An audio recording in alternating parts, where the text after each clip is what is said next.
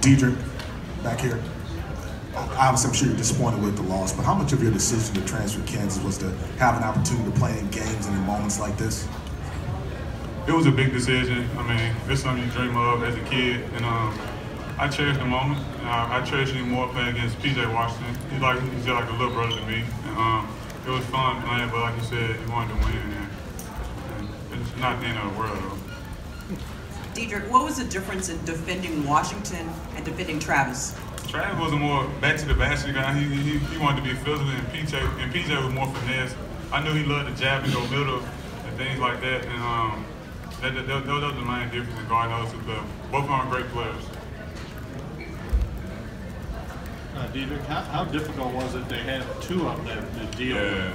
Yeah, it's definitely definitely tough playing against two bigs like that. You know, we played a small ball lineup and things like that. So I was alternating guarding PJ, Travis, and sometimes Nick. And so it's just something you got to step up to the plate, and you can't make any excuses on how the players got to go out there and get it done. Quentin, what did you guys do defensively to keep them without a three-point make in the first half? Yeah, definitely. We're just going on scouting point. You know, like Kelton, he's a really good three-point shooter. Tyler Harrell is a really good player, really good three-point shooter. So we're trying to go over the screen, make sure we contest them, make sure we put the ball in the court, make them make a decision for the other teammates.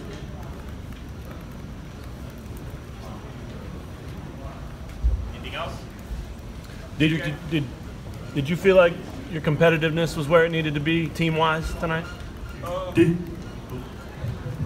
Yeah, I feel so. I mean, some things you can't teach is length and athleticism, and those guys were very athletic, and they went to the glass pretty hard.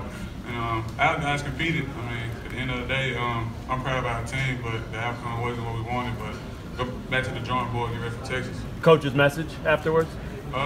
Like you said, it's not the end of the world. He said he wasn't discouraged with us, but like bonehead plays towards the end, things like that. And that's something you have to learn from going forward. Just that simple. Dedric, is this one of those games where you felt like it was crowded in there for you? I mean, they got a lot of length, but it seems like they threw a lot of stuff at you. They definitely threw a lot of bodies at me. The times where I scored, I felt like I was one-on-one. And some of the times, it was more congested than others. They did a good job one time. You know, the shot clock caught it on E.J. Montgomery, and they shrunk the floor, so things like that. And you gotta give them credit. They came a long way from early in the year, and they're a very good defensive team. Q, you know what Dedric can give you every night.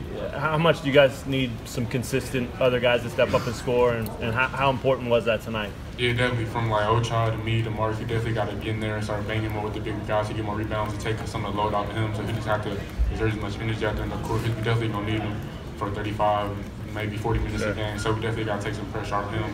Just learn from him going into Texas. Kind of have some bigger players. So we definitely got to get in there and just get some boards to take some pressure off of him a little bit. Yeah.